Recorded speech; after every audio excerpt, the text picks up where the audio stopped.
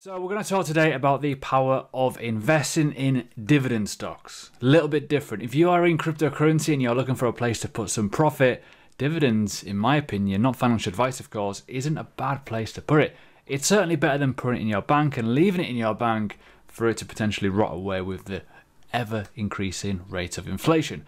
So today's video, we're going to go over the basics of Pepsi, talk about that as an example, where you can get all your paid information from, where you can get all your free information from, how the charts actually look, and more importantly, why compounding is so important. So on the screen, hello, the distribution of corporate profits going down to you, the shareholder, right? If you've bought the share, guess what? You're going to get paid in it. And I'm going to explain how it all works, right? So I'm going to go over and show you a website called Simply Safe Dividends, right? This is what I use. It's not a paid advertisement, it's just what I use. I like to recommend this because it's pretty good, right? And ultimately this gives you the most, I think, the most up-to-date, concise information for you to see dividend stocks at a quick glance. We're going to go through this. We're going to go through some paid, for some other free stuff, sorry, and you'll go through that. But this one is a paid for only. So when you look at this, we're going to use Pepsi. Pepsi is a really good example of a pretty okay dividend stock, really. You've probably all heard of it, would you believe? So what it gives you the dividend yield, how much you are basically making over the course of the time frame that you're going to be holding it. So in terms of the cost acquisition of the stock and what the yield is of that dividend, in terms of is it a good or is it a bad one. Some of them are like less than 1%, some of them are over like 10%. Realistically, you want to try and go for something more steady, in my opinion. Dividend safety stock, dividend safety score, sorry. That is essentially, right, are they at risk? Are they at risk of cutting them? And that is the thing. The one thing that will stop you from getting paid if you are buying into a stock that essentially can get cut due to poor performance, management disagreements and changeovers and changing of how they're going to restructure their dividend program, all kinds of variables which you ultimately cannot control. The growth. How much is it growing? You can see that the dividend growth over the course of the last year with Pepsi is 7%. It's growing quite a lot, and that's kind of in keeping with inflation a little bit too. And you can see obviously the price, the market capitalization of it, and obviously the beta, which is important, right? So going down, you can see here information, what Pepsi is, who they own, why maybe you should be buying it, sort of thing. A little bit of fundamentals, right? A little bit of due diligence. But this is where the key metrics comes in when you scroll down. The payout ratio, how much percentage is going from the profits into your pocket. Sometimes companies have a much lower payout because they want to reinvest in their company to make it better. Some don't, and Pepsi are one of those ones that actually offer quite a lot to the shareholders, which is relatively good. You can see as well 49 years, boys and girls, that this has done a streak of dividends, right? So it has not failed at one point in the last 49 years, which is mental. It has also increased dividends in a recession for obvious reasons. It is a food manufacturer, it's a drink producer. Guess what? We need those, right? And you can see here, return on recession, not too bad, minus 35%. So in reality, it actually beat the S&P 500. Pretty cool, right? So again, that's a dividend growth over the last 20 years. It's got a fast dividend growth of 11% per year. Pretty good. How do you get paid though, right? This is where it gets interesting. Quarterly, right? It tells you here quarterly. Per share, you get $4.60. Okay, so obviously you can see the price is $170 per share. And guess what? Do the maths. You get your payment date. So on the 30th of June, you're going to be getting paid basically. So roughly just happened the payment date of the last quarter. And you can see here very much how they get paid and how it's increasing over time too. But there you go. That's the simpleness of it, right? That is the simpleness of using a good platform. But obviously if you want to look elsewhere, you can look elsewhere, which is why these free options are pretty good. So Seeking Alpha, great website, love to use it myself, gives you the same information, right? Just go on to obviously the ticker, Pepsi, go to dividends, and you can go through it. So you can see the safety score, you can see the growth, the yield, all kinds of good stuff. You know, reality is most of the data is pretty much the same, but it gives you an idea, right? Again, if you want to go elsewhere, you can look at Yahoo. Yahoo is a great website. It doesn't give you much in terms of dividend information apart from on the front page here, but in reality you can look and see what is actually happening over the course of, you know, all the financial information, the details and the financials. You can also find out as well on this website, which is pretty cool, who is holding it. And I mentioned at the start of this video, I get paid off a lot of dividend stocks. i.e. index funds. So there you can see the top index funds here. Some of these will pay out dividends, some of them don't, so make sure you understand that. And if you're buying a basket of things, guess what?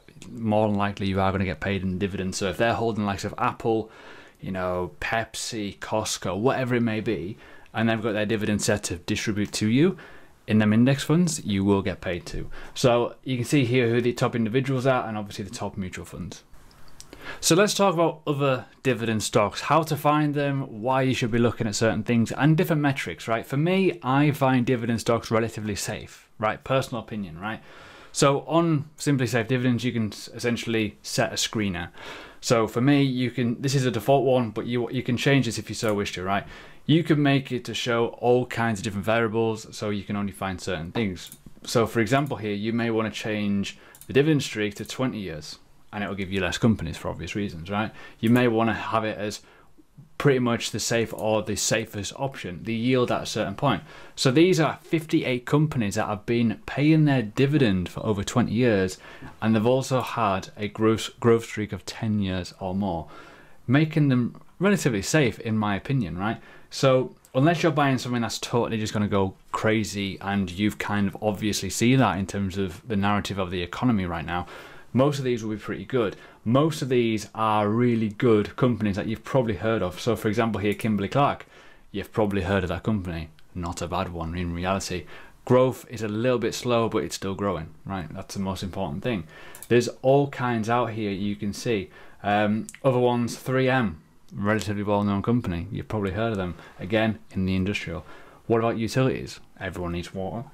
You get the picture? Cool. So it makes it relatively straightforward. Chevron, energy is going to be a little bit different over the next coming years with the rise of energy, of electric cars and stuff like that. So that's going to be really, really important. But again, looking at it, decent dividend yield. It's safe.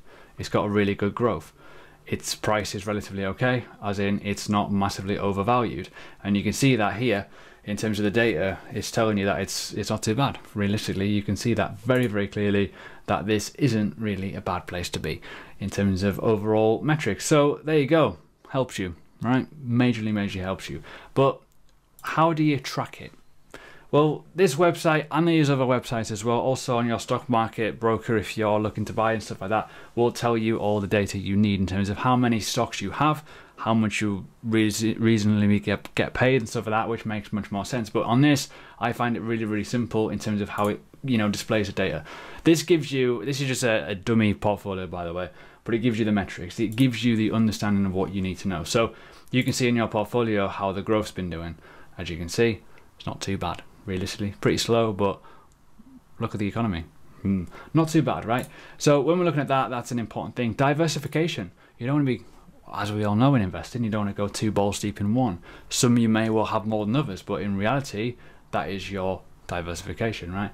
The one thing though that we do need to talk about more than anything is your income. When are you going to get paid? Cool, right? You've got a calendar of when you will get paid, which is pretty awesome. If you put that over the course of the year, you can see per month what you're going to get paid. As you can see here, this is not a quick rich program. This is a very, very simple. This takes time. Time is a big, big thing in the market of investing, and one thing you should only pay attention to is how long have you got. So start early, keep going. That's kind of the mindset you need to be in. And finally, let's talk about the element of the forecast, right? The income forecast is huge, right? So the hidden thing with all things considered with dividends, and the main thing about the power of investing, is all about the compounding. You are getting paid in cash, whether that's every month or every quarter, depending on your stock, right? Most of the time it is that. That cash can then be reutilized and reused. Guess what? If you turn on the reinvestment of the dividends, you are going to instantly get a boost anyways, because you're going to automatically put it in. And you can see here how much you're going to annually put in per, you know, on your year. Let's just say $10,000, right? For me, not a bad little amount. And you can see already how in your scenario here, you can see the growth of your account going up and up and up. And that is based off this portfolio, by the way. So you may have a more aggressive portfolio, you may not. And this is you managing it. And you can see here over the course of that time period. So if you are getting a 5.8% return, the amount of money that is going to continuously go up is going to get bigger and bigger and bigger. All of a sudden, you're getting £2,000, £3,000, £4,000 extra a year in your balance going into more stocks, and that's going to increase even more, increase even more, increase. And that is not including value appreciation of individual stocks as well. You may well find that you buy something relatively low and it goes up in value as well. You can sell that, still get paid a dividend over the course of that previous quarter, and guess what? You can rebuy back a bit lower and get more units, i.e. more stocks, and get paid more in the future. It's just the way in the marketplace. So how do these stocks look? So just to give you an idea, this is what Pepsi looks like. And you've probably noticed already, it doesn't move much, right? They don't move as bad as you think. Now, when we look at the fact of what has happened over the course of this time period here, the S&P 500, the Nasdaq and stuff have dropped 21, 25%, give or take, in both retrospects, right? Pepsi hasn't dropped much at all. Just to give you an example, this is what Costco looks like versus, obviously, Pepsi. They do drop in price, but ultimately they don't drop much, right? In the grand scheme of things. This is not like cryptocurrency. This is not like growth stocks. They do have a much underlying foundation, which is basically a lot of people wanting to buy them, hold them, and basically keep the money. Let's look at a few others. Let's look at Coca-Cola. Not too bad. Again, the beverage world isn't doing too bad in reality versus obviously that and Pepsi. If we're going to look at the likes of Apple, probably going to do a little bit worse because it is technology stock, but ultimately not too shabby. We're not talking here a death and destruction. These do hold their values pretty well, but you can see over the course of time, yeah, maybe not the time to invest in some of these. Maybe you might be looking for a bigger pullback in certain assets, in my opinion. I think that would be a great and a wise thing to do. But for a lot of people, this may be opening up a avenue, a doorway into something a little bit different. So that is the simple lines of it, the power of dividend stocks. They hold the value pretty well. You get paid in cash per quarter or per month, depending on what you're buying. But the most important thing, you can compound it. Even if they're having a terrible year in value or a terrible sort of situation, most of these companies, if you are setting it up correctly and you are doing your research, will pay you if you're looking for companies that are genuinely paying over the course of decades, and they've never failed to do so, even throughout recessions. So it's important, right? You just got to build it up.